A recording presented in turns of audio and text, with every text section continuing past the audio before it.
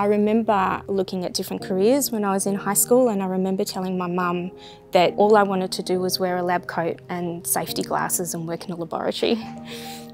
And now I'm actually manufacturing those laboratory equipment, so it's pretty incredible.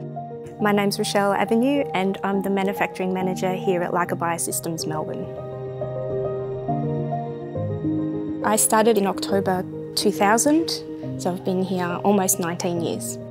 My journey's been, I think, quite an unusual one, from being a scientist and then moving through different roles to then being a manufacturing manager, which isn't your typical role for a female, nor is it a typical role for a scientist. What I find most rewarding about managing such a large team is being able to have the opportunity to get the best out of people, because everyone comes with different ideas, different experiences.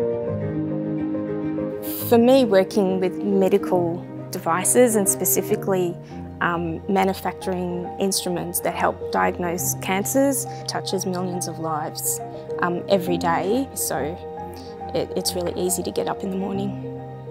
Rochelle is a significant contributor to the overall business. She has overseen a record growth in our medical devices with over 14% growth year on year.